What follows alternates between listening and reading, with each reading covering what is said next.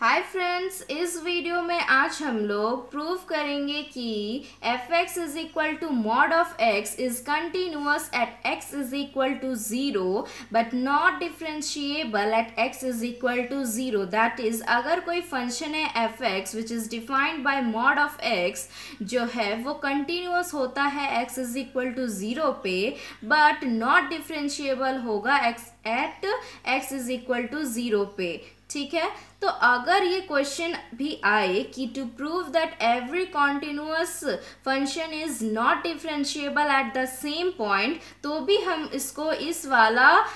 Example के through उसको prove कर सकते हैं। ठीक है, सो लेट्स स्टार्ट। सो सबसे पहले हम ये देख लेते हैं कि एक फंक्शन को कॉन्टिन्यूअस और एक फंक्शन को डिफरेंशिएबल एट अ पॉइंट कब बोलते हैं। So let F x be a function at a point x is equal to A, then F x is said to be continuous eight x is equal to A if limit h tends to 0 F A plus H is equal to limit h tends to 0 F A minus H is equal to F A. That is, अगर right hand limit is equal to left hand limit is equal to F A के बराबर होगा, तब उस function को हम continuous function at a point x is equal to ए बोलेंगे। And अगर कोई फंक्शन एफ ए है which is said to be differentiable at a point x is equal to A if limit h tends to 0 F A plus H minus F A by H is equal to limit h tends to 0 F A minus H minus F A by minus H is equal to F dash ए हो,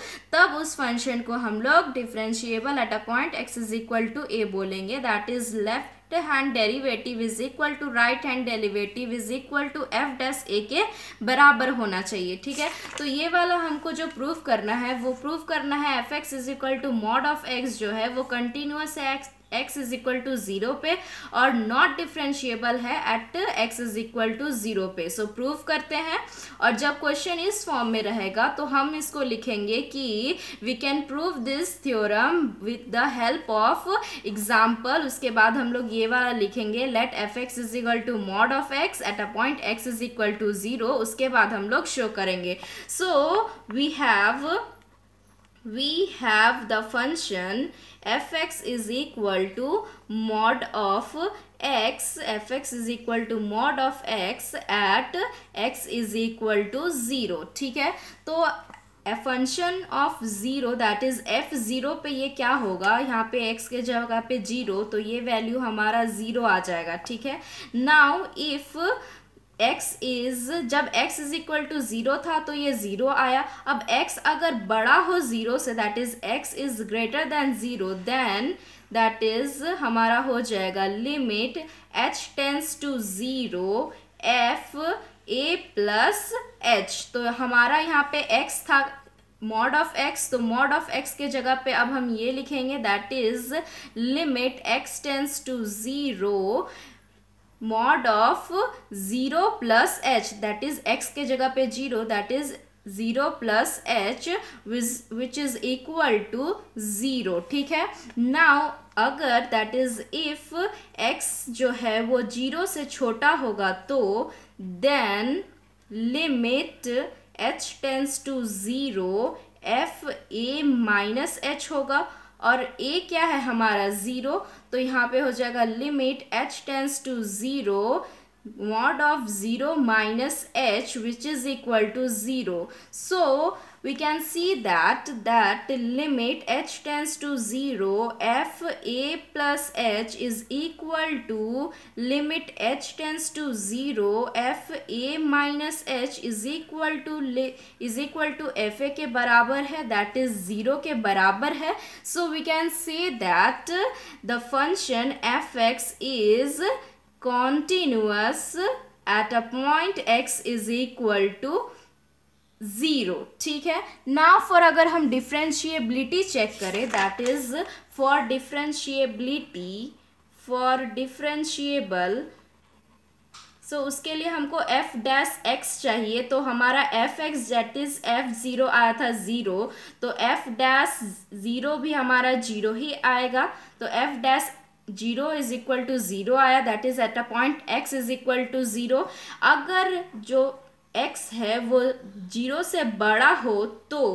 limit h tends to 0, f 0 plus H that is a plus H minus F A होता है, तो यहाँ पे 0 होगा by h, ठीक है। Now अब हम इसमें वैल्यू पुट कर देंगे, that is mod of 0 plus H minus 0 by H limit h tense to 0, that is हमारा यहाँ पे आया limit h tense to 0 h by h which is equal to 1। And if अगर x जो है वो 0 से बड़ा हुआ तो हमारा हो जाएगा limit h tense to 0 f 0 minus h minus f 0, क्योंकि हम मेरा यहाँ पे पॉइंट x क्या है 0 है, सो 0 minus h minus f 0 by minus होगा which is equal to limit h tense to 0 mod of 0 minus h minus mod minus 0 by minus h, तो ये मॉड से बाहर निकलेगा तो दैट इज ये हो जाएगा प्लस h, तो plus h by minus h which is equal to -1। तो यहाँ पे हम देख सकते हैं कि जो हमारा राइट हैंड डेरिवेटिव है वो 1 आया है और जो लेफ्ट हैंड डेरिवेटिव है वो -1 आया है, और ये जो f dash a that is f dash 0 है वो 0 आया है। मतलब this is not equal to this is not equal to this, that is since right hand derivative is not equal to left hand derivative is not equal to f dash 0, so then our जो function that is fx is not differentiable at a point x is equal to 0 हम लिख सकते हैं। सो हम देखें कि जो fx is equal to mod of x है वो कंटिन्यूअस होता है at a point x is equal to 0 पे, बट नॉट डिफरेंशिएबल होता है at a point x is equal to 0 पे, ठीक है। और हम ये भी प्रूव कर दिए कि every continuous function is not differentiable at the same point, मतलब कि हर कॉन्टिन्यूअस फंक्शन जो है वो जरूरी नहीं कि डिफरेंशिएबल हो। ऐसा जरूरी नहीं है कि डिफरेंशियल हो भी सकता है और नहीं भी हो सकता है, ठीक है। पर जो डिफरेंशिएबल फंक्शन होता है वो कॉन्टिन्यूअस होता है, ठीक है। तो we have prove the theorem with example.